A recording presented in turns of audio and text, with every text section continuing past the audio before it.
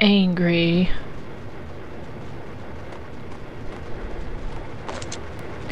Dun dun. But luckily, someone keeps pain meds at their desk.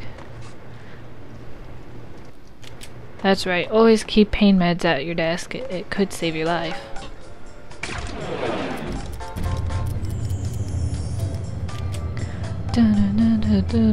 Okay, that's enough of that. Thank you. You're welcome.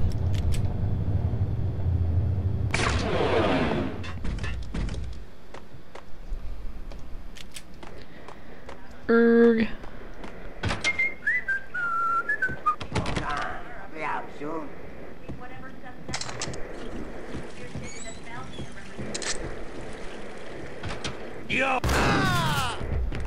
Well, that's a great way to die. Oh look, another news report. They're gonna be mean to me some more. New York City is in crisis tonight, with reports of Valkyr-related gang war in the streets of the Bronx. Apparently, Max Payne, wanted for questioning in connection with the slaying of a DEA special agent earlier tonight, is waging a one-man war against his former partners in crime. Among the list of casualties so far are notorious mafia members Joey and Virgilio Finito, as well as Rico Muerte, himself a fugitive from the law, and a suspect for several murders in the Chicago area. The NYPD has been placed on full alert. A citywide APB has been put out on Max Payne. Deputy Chief Jim Bravura has promised to take whatever steps necessary to bring him to justice. What those steps may be remains to be seen. For NYCNN TV News, this is Kira Silver. Wait, they're mad at me because I killed a mafia crime boss who was wanted for murders, and also I killed, you know, some high-up mafia goonies. So they're mad at me for killing people from the mafia that they were just probably gonna arrest and kill anyways? I'm sorry, you just fail at life. I should kill you. Christmas time. This week on Address Unknown. I don't want to go there.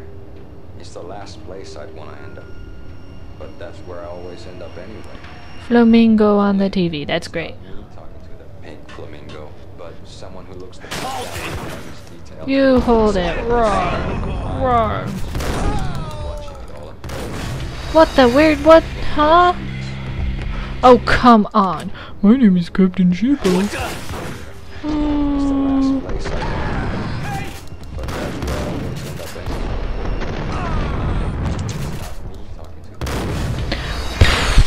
I don't want to go there.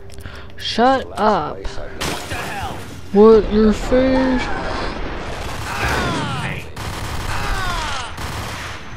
Ha! Someone who looks the part down to the finest detail, except that he's hiding in the shadows, watching it all unfold. The flamingo speaks. He can speak. That's better. Stupid television shows. Open the door, Max. There you go. There's a good boy. Whoa! Max's jacket is so incredibly powerful, he can just smash through windows with ease. Oh well, that's just lovely.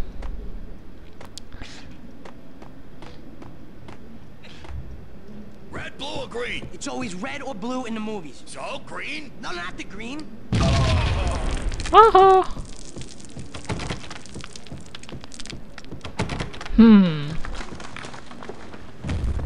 That works too.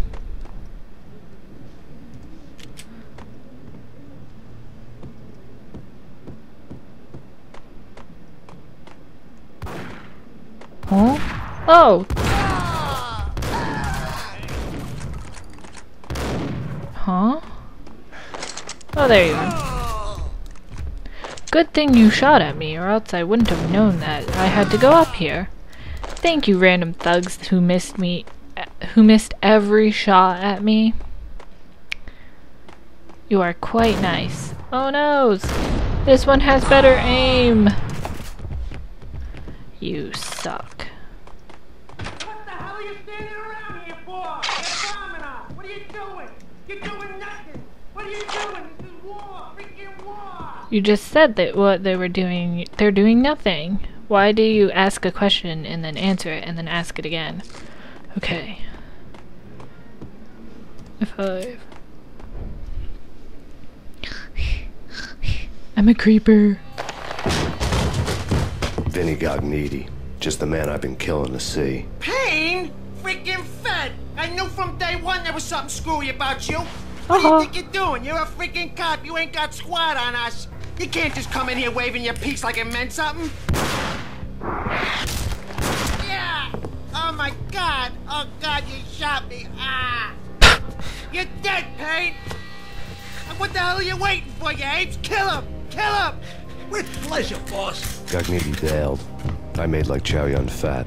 Chow Yun Fat.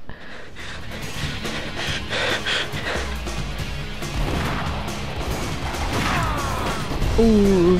Thanks for killing your friend. I'm glad you guys are stupid. A crumpled letter lay on Gognitti's desk. Oh my gosh, a crumpled letter. Read the crumpled letter. Read it! Oh god, Max, what are you doing? The letter was addressed to Don Punchinello, but Vinny had never had the nerve to finish it. Jack's gone voodoo. Just the other night, he shot Dino because he wanted to see what his brains looked like splattered on the wall. He's a freaking mad dog. We're running out of men and business fast. Gognitti had been living in mortal fear of his boss. Jack Lupino was a psycho. No kidding.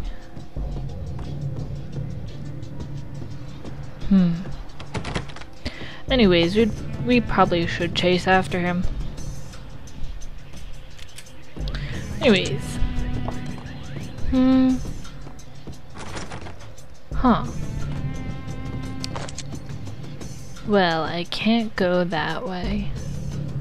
So I'll probably have to jump out a window somewhere. Whee! Vinny Gognitti was running scared. He could run, but with a bullet in his stomach like a broken bottle of Tabasco, he was quickly running out of time. He knew where his boss was, and I wanted to square things up with Jack Lupino. Gognitti would be moving fast. I don't know about angels, but it's fear that gives men wings. Oh my god, you know the name of this chapter. Good job, Max Payne. He figures these things out well.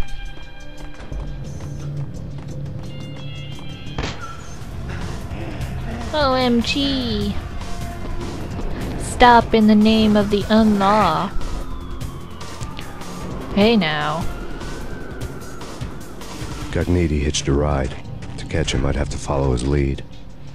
Come on, Mr. Train. Yeah! That would hurt. A lot. I'm just gonna jump onto this high-speeding train. Hooray! Police brutality. Ah, whatever. This was my second train ride of the night. The way it started didn't promise anything better than the last one. Freezing wind tearing at my face like sandpaper and razors. Ice hard and slick under my hands and feet. And somewhere in the background, the wail of sirens. The city howling after me. New York sped by in fast forward. Dark rooftop water towers and a dead forest of antennas and chimneys, all a blur. When the train he was riding slowed down, Gognitti made his move. Oh, look what you did. You left a huge mess on the top of that train. That is horrible. You better be planning to clean that up. Jump, Max! Whee! Very graceful. He's like a ninja.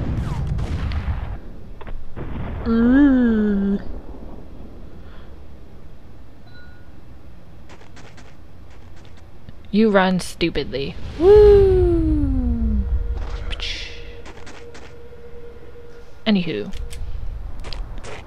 After that creepy blonde guy.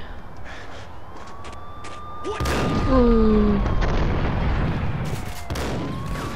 Oh my god, now I'm running stupidly too. Run faster, Max. There we go. Oh my god. Uh-ohs.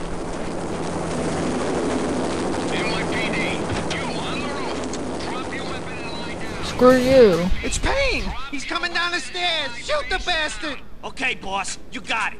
No problem. Their faces are stupider than mine. This is horrible.